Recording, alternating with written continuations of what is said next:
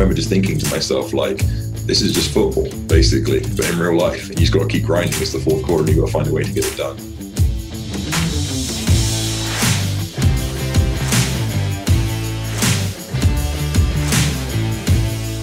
How do most agents who don't have access to the secrets that the top agents in our industry hoard to themselves grow and prosper in today's real estate environment? That's the question. And this video podcast is the answer. I'm Pat Hyman, and welcome to Real Estate Rockstars. Real Estate Rockstars, this is Aaron Amuchastegui. Today I have such a treat for you guys. I get to listen to, and you guys get to listen to me interview Elliot Hoyte.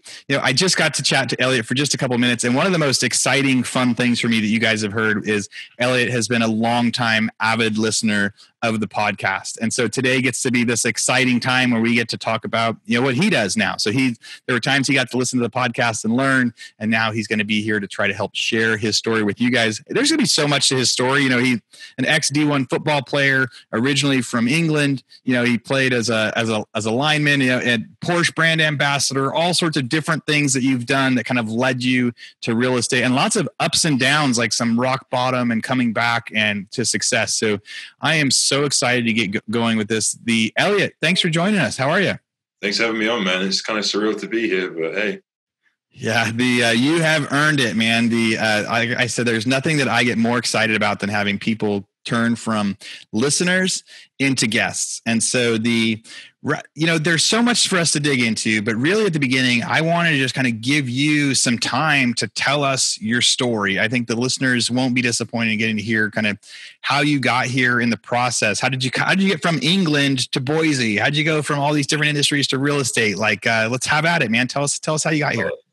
I'll skip the boring parts of the birth and the childhood for the most part. But yeah, I'm from a small town called Tavistock in England. It's about half an hour north of Plymouth, which is the next biggest city. It's about 3 hours southwest of London. So I was born and raised in England.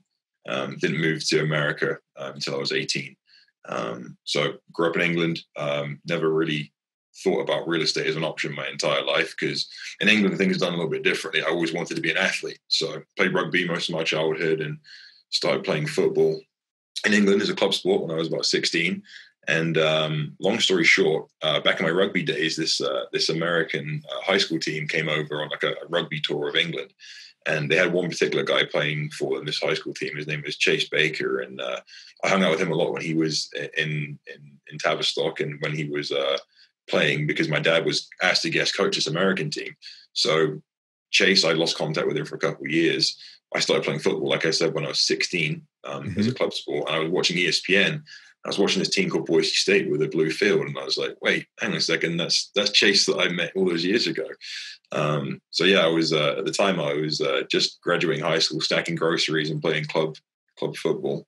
And reached out to Chase and saw him on Facebook. And I was like, hey, Chase, you remember me? He's like, hey, man, yeah, I remember you. How are you doing? I was like, good. He's like, how big are you now? And I said, I'm pretty big now. And he says, you started playing football? And I said, yeah. And he said, can I see your film? So I sent my film out to Chase, and Chase shared it with the coaches at Boise State. I came out to summer camp in 2011 at the age of 18. And Coach Chris Peterson offered me a scholarship on the second day.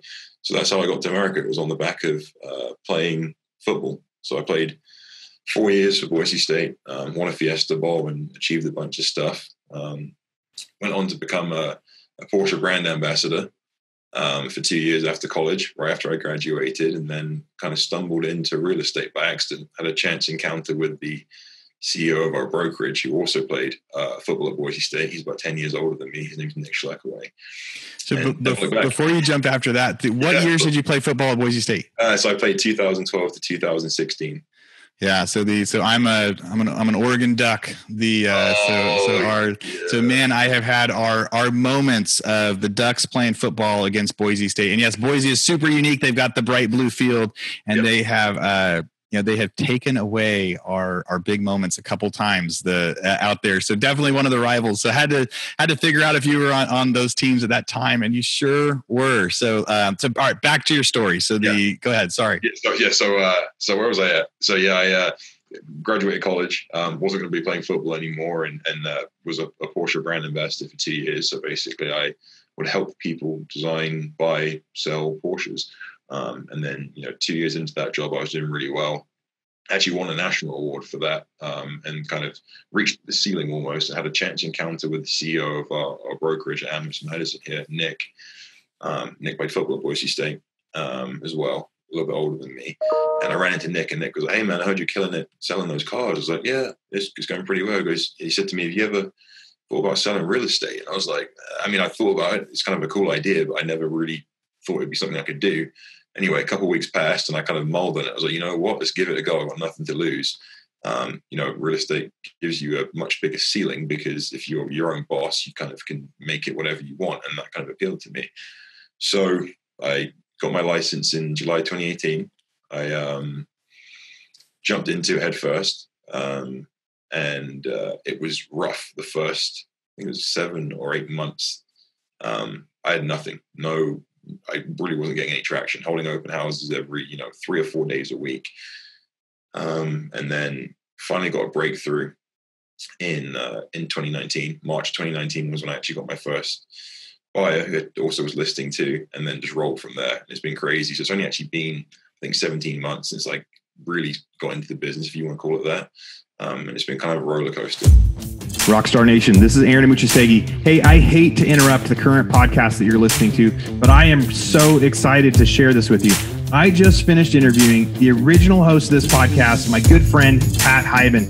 I got to talk to Pat about how he started his real estate career and a whole bunch of tips and tactics that he used to be successful. So if you haven't listened to it yet, go check out State of the Market number 49.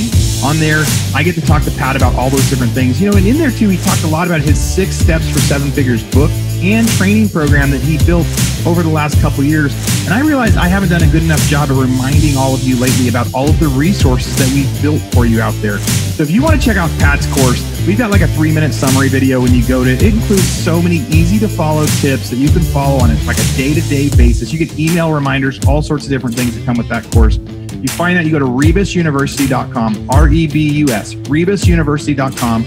Look at courses. You can find the 6 Steps for 7 Figures book. And really, there's a whole bunch of other courses in there too. Our normal prices used to be $1,500 or $2,000 a course. These are real deal professional courses.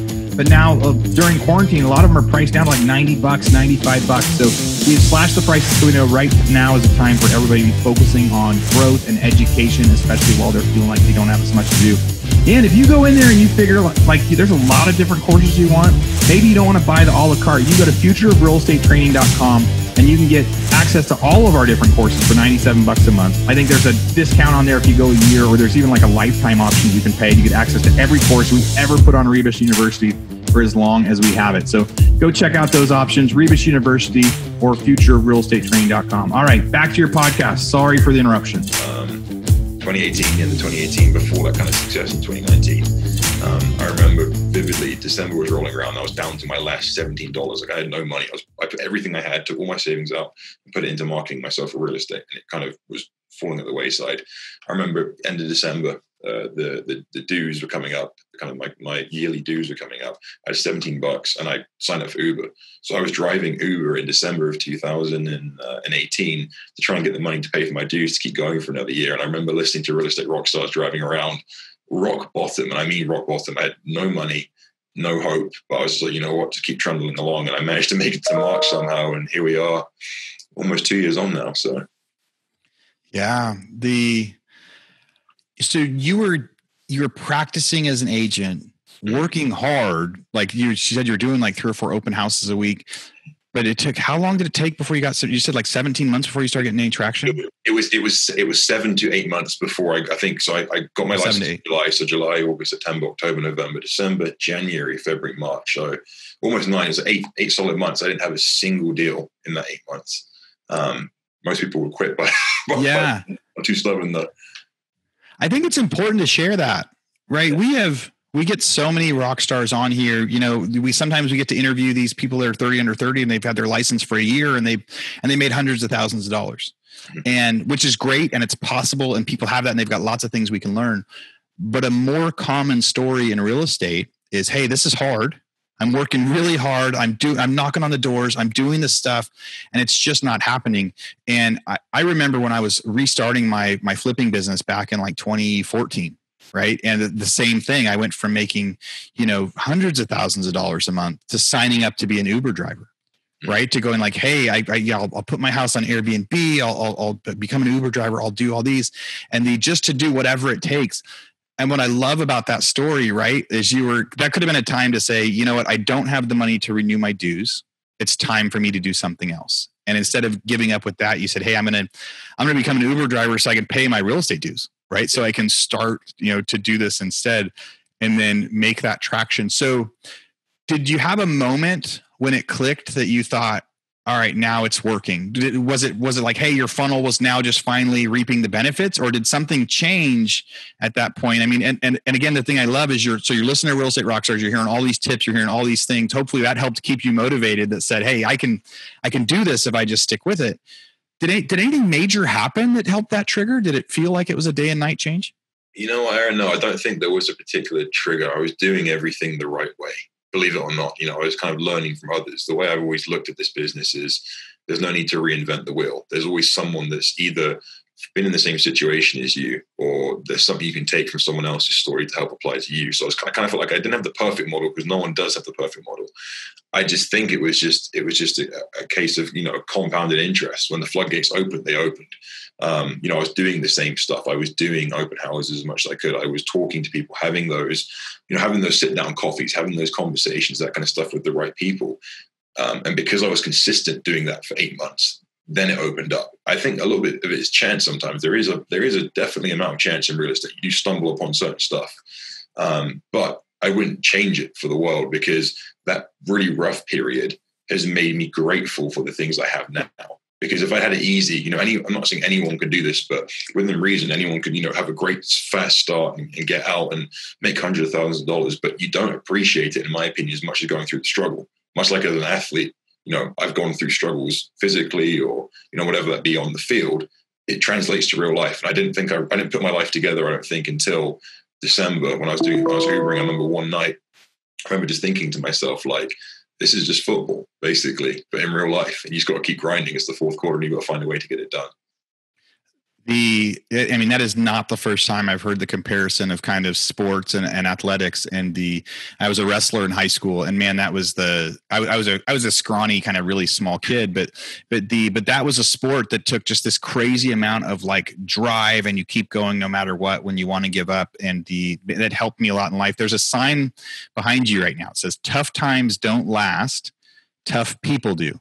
Yep. Right. And so you're like, that is like such a summary of your story of, just keep going, right? Of keep going, push through. Tough times don't last, tough people do.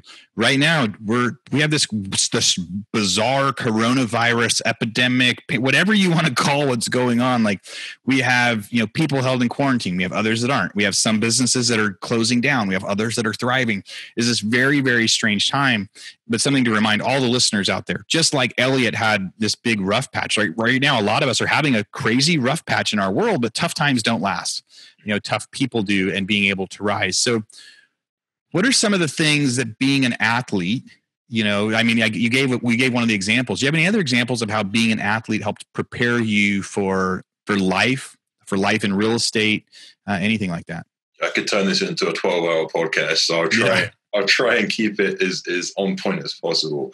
I think in life, for me, some of the stuff we used to do physically for training and practice outside of the game, because a lot of people don't, realize when you watch college football, you see, maybe you see less. I worked out the time we spent. When you watch the game, that's less than 0.1% of the time you're actually a student athlete and going through what you go through.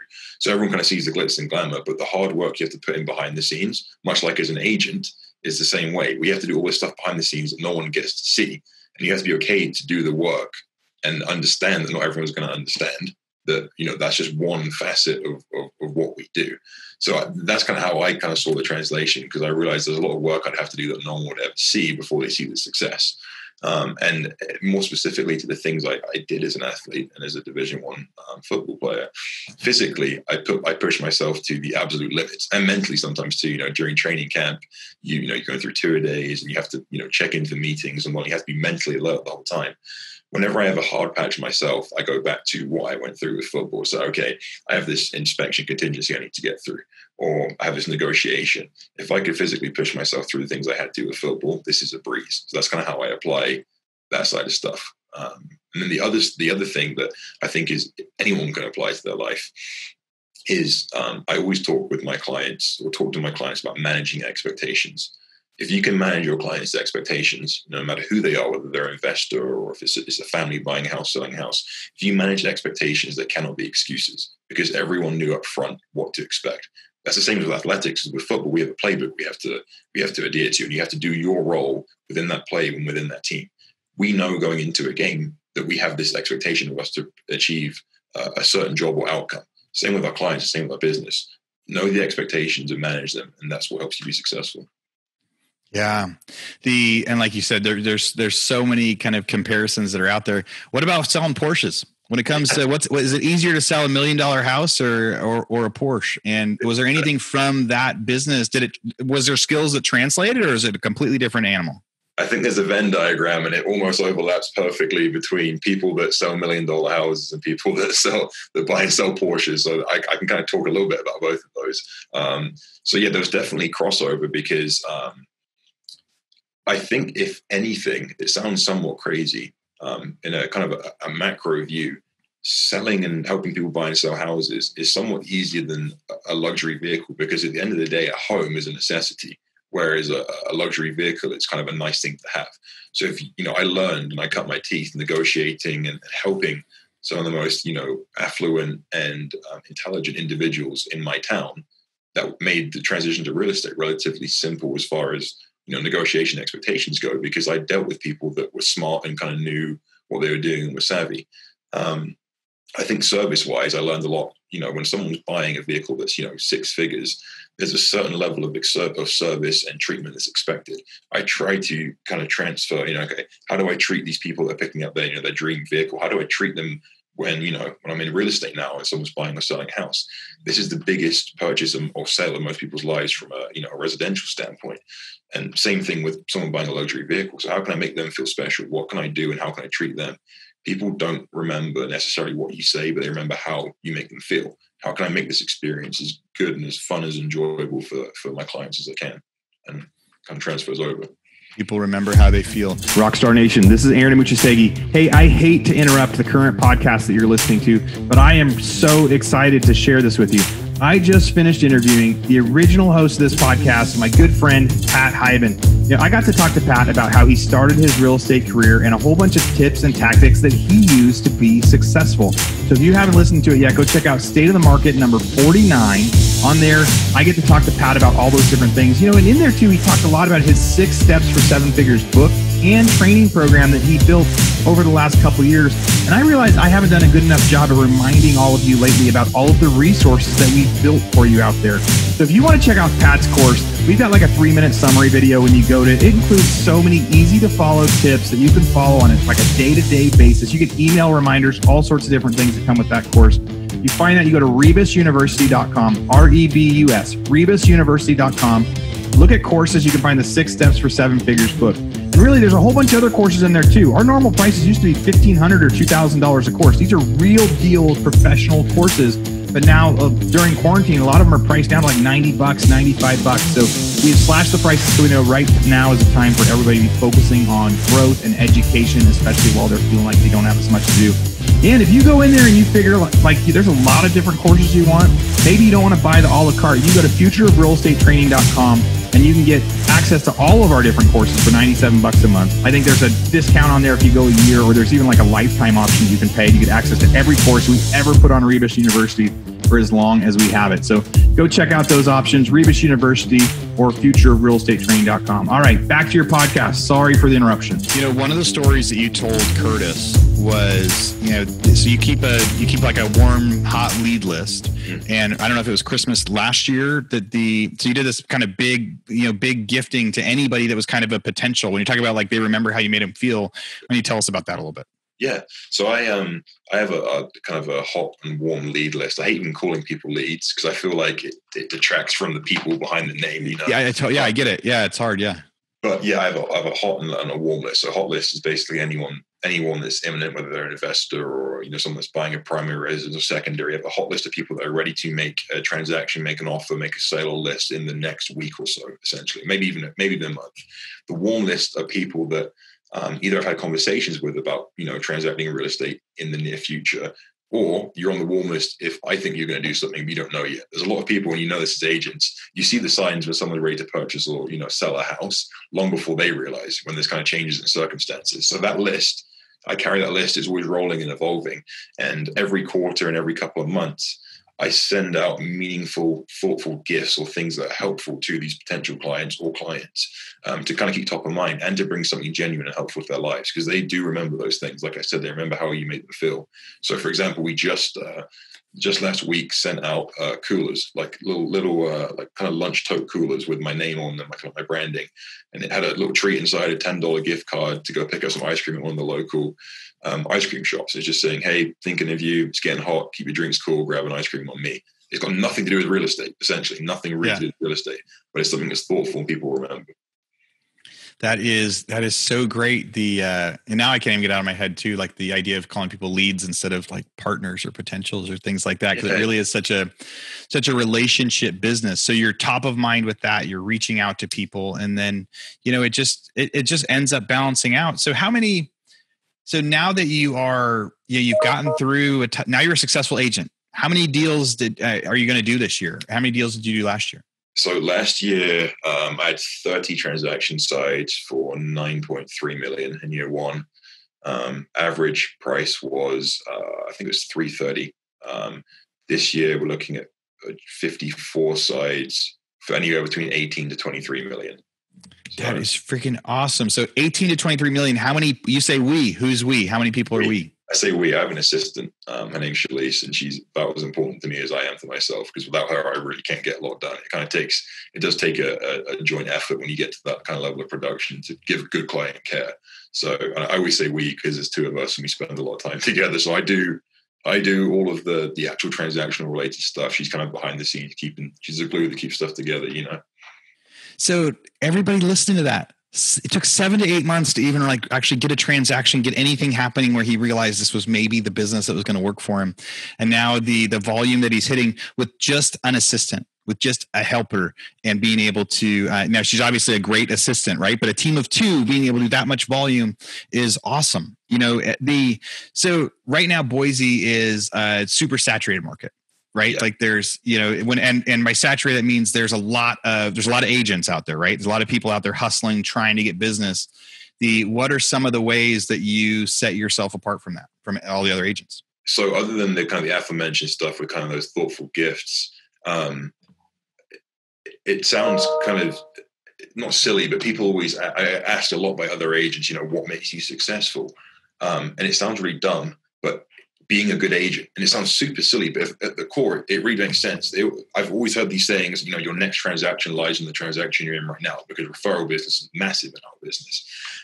So the things that I do different, I just try to be a good agent. So I try and communicate well with other agents. That's one thing I noticed when I first got in the business.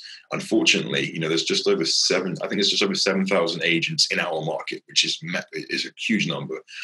I found that communication was a really weak point on average with most agents. So, okay, up front, I'm a communications major in college. It's really not hard to, be communicative properly and efficiently. So being communicative with other agents and with clients is really, really important. The other thing is being knowledgeable. So I feel like I have this mindset of being a sponge. You have to treat your brain like a sponge. Be around people that you want to be like, or that do a good job already, and ask questions. Don't be afraid to ask questions. I feel like many agents and many people in life feel that asking questions and trying to learn new stuff is a sign of weakness. It's not. And every time you get a question answered that you had a question for, that's one more thing in the memory bank. That's one more tool in your toolbox that you can apply and use in the next transaction to better serve your client. It's funny. We've had a couple of people come on the podcast and talk about that. That so much of, like, it really is. Some of it actually is simple. Like, yes, be a really good agent. Like, life is long. And sometimes people forget that. I've done transactions with agents that I say afterward, blacklist that agent. I'm never going to work with them again. Right. Yeah. I'm never going to do that again. And the same thing happens with customers and clients. Right. So like remembering, it's really easy to be short-minded. right? Like get the money now, get the deal now or whatever, but being that long-minded of realizing, hey, it's going to turn into their, to their friend, there's all sorts of different things that can happen that get to lead there. So I'm glad that you mentioned that, because that's an important reminder for everybody out there that the transaction that you're in right now is going to help you in that transaction later, or could potentially get you a lot more deals, or the way that you act with this client, with this agent, with this anybody could potentially kill a ton of future deals. And if you're just better, if you're just your best and better, then that gets to add up. So you still send notes every day? Yeah, so I'm a big handwritten card guy, handwritten notes. I need to do better. I'm all about integrity and being honest and accountable, and I need to do better at sending them. I try and send at least one a day. Whenever I have an interaction, almost always with someone, whether it's new or it's a rekindled interaction, I'll send either a thank you card or just or something that's handwritten that says, "Hey, I was thinking about you. Great conversation. Refer back to something we spoke about." I feel like handwritten cards notes are impactful, because we're so busy in today's world, and we're so used to sending texts and using our cell phone to communicate. It's almost like, handwriting a note is a lost art. Not only does that, show that you care about someone, but it gives you time to reflect too. It kind of is that gratitude thing. When you can be grateful for talking to people and grateful for the interactions, it kind of comes back to you, and it's kind of a wholesome thing. Yeah.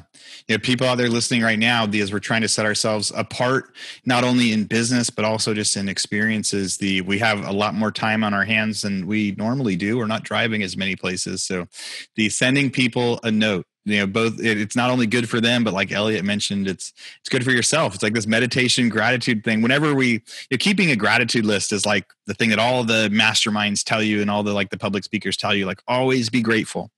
And it's even more important to be grateful when times are really strange, and we're living in a really strange time. And so I love that idea of more handwritten notes, because it combines both of those things. Like it's a gift. People think about you, and it helps you with gratitude. So how are you getting new clients now? So do you have a niche? Do you have something special that you focus on to get people in, or is it all word of mouth now from people? So that's an interesting topic. I feel like we're told as agents from a lot of different sources, get a niche, and niche down, find out what you want to do. And that's okay for some people. But I feel like one of the dangers with that is if you become known as the person that only does that, if that source of lead or source of business dries up or changes, it can be quite hard to pivot and adapt. So it sounds super corny and cheesy, but when people say, "What's your niche?" I say people. And it sounds crazy, but it's true, because if you want a referral business, you need to be a people person. One of my mentors, who I still speak to on a pretty regular basis, is at our brokerage. His name's Matt Bauscher, and he's normally Idaho's number in the top 3 producing agents. And Matt always talks about, be the rock star and treat your clients a certain way, and the referral business comes. So with that being said, you can't really pick and choose, necessarily what price point or what things you buy and sell. But what I will say is it's only year 2, and the majority of my business is referral. It's two places, referral, and then Instagram's been a massive source of business for me. And it's not even necessarily intentional either. I'm quite a genuine and open person on Instagram, and I try and relate back to work when I can. I'll often have people kind of, send me a DM and ask me questions about real estate, or kind of keep in touch with me that way. And that's been, last year I had 5 or 6 transactions that originated from Instagram alone. It was somewhat unintentional. It's just me being consistent in posting, and consistent in posting stories, and just interacting with people, and trying to use that as a tool. So yeah, social media, we tell people, when you're a real estate agent, you tell everybody you're an agent. Right. And the more they get to see you and see that you're an agent, then people by chance go, "Oh, I actually need an agent. Let me see who's again, that top of mind type thing." So usually at this part of the podcast, I say, "Hey, if you were a new agent, what would you tell yourself? What advice would you give to a new agent?" And I'm going to put a little different twist on it this time. Right. So the part of your story is, just pushing so hard for 7 months and hitting rock bottom. I bet there are hundreds and thousands of people out there listening right now that are 5, 6, 7 months into this, maybe a couple months into this, thinking it's not for me, right? They're pushing, they're having a really tough time. Based on your experience, you got through that tough time, you kept going, you were able to go back to your other experiences. What would you be telling those people? What advice would you give the people that need to break through the wall, that are just wanting to give up? What were some things that helped you along the way? That's a really good question. It's really tough because I thought there's not necessarily an answer that can work for everyone. For me personally, I can only speak personally. So I can only give you advice based on my mindset, and hopefully it rubs off on some people. When you commit to do something, I was always taught by my parents and my dad in particular, you need to finish it. And my mindset was going into this career, and even towards, when it hit rock bottom, is I refused, and I always refuse to let myself talk myself out of doing something, or to allow myself to quit. If I'm going to fail at this, it's going to be because of my circumstances, and there's absolutely no way there's going to be me forgiving myself.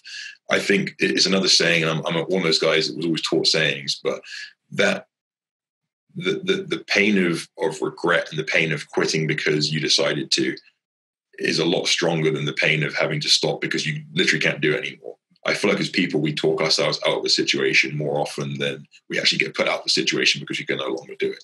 Yeah. So I think it's keeping that positive mindset more than anything. And I know it's hard to do that when you hit bottom. But I hope my story is enough for people to realize if you're consistent and you stick to a plan, you do it over and over and over again, and you cannot be denied. You cannot be denied in the end. Some way, somehow, you cannot be denied if you do stuff consistently and do it the right way. Yeah. The pain of looking back on giving up is worse than the pain the moment you gave up. I like that. That's like I do Ironman races and sprints and all sorts of things. I've heard that a lot from like the people that quit in the marathon on like mile 17 because of how bad they hurt, and then later the regret that they have is so much stronger than the pain they were feeling at the time. That is so hard when you're in the moment to actually understand that, right? When you're feeling the pain, the brain wants to talk us out of things. And it's just about, I've seen a couple people with like a mantra, like remember tomorrow, right? Yep. Like just remember tomorrow. Think about tomorrow as you're going through this, not right now, because just tomorrow you can go through, how am I going to feel if I stop? How am I going to feel if I keep going, all through that. And I think that could be remembered next month, remember next year, just keep, going through that part. What's your favorite part about real estate? Or go ahead. Can I add one thing to that? And this is something that I learned. Was something I learned in my football days. Our seniors each year before camp or during camp would sit and address the team as our open chance to talk about anything, and they impart wisdom, kind of like we're doing now, onto the younger players. I was a freshman, and this one guy called Faraji Wright, who's actually a pretty successful artist now. He said, the days and weeks go slow, but the months and years go fast. That's the most profound thing I've ever heard to this day.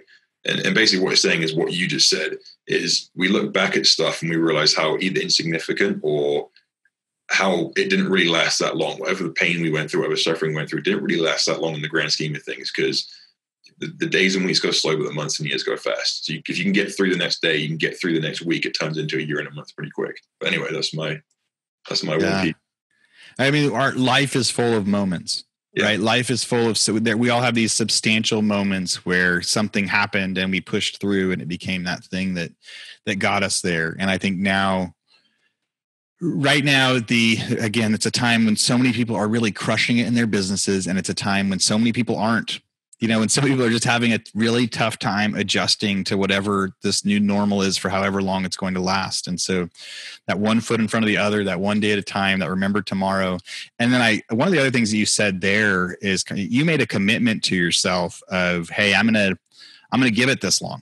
I'm going to do it for this long. And when I first quit my job to go become an entrepreneur, I had like 6 weeks of savings, right? And it was the same thing. I gave myself a few months of time and said, hey, I'm going to, I've got at least enough for a few months. And so that's what I'm going to do. I'm going to try this for at least a few months before I have to give up, or before I have to try something else. And so make that deal with yourself, make that contract for what you're going to do next. And then really putting forth the effort. I also really liked, Elliot, when you talked at the beginning, like, you were the first 7 months, you were doing everything you were supposed to do. You were putting forth all of the effort and doing everything. And then it wasn't even like all of a sudden something clicked and worked better. You just finally got to reap the rewards. You didn't change anything. It was just, no, you kept doing the process, But the way that real estate works a lot of the time is you keep doing the process, and it's going to come from the most random places. You also said like there's chance. There's like chance and luck that you're in the right place and that you meet the right person and that sort of stuff happens.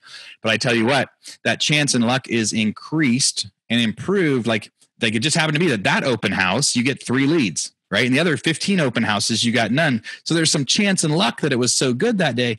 But if you weren't there every single time, every single week, putting forth the effort, you don't give chance a chance to work. So what are you the most excited about over this next year with real estate, with your career? What are you doing next?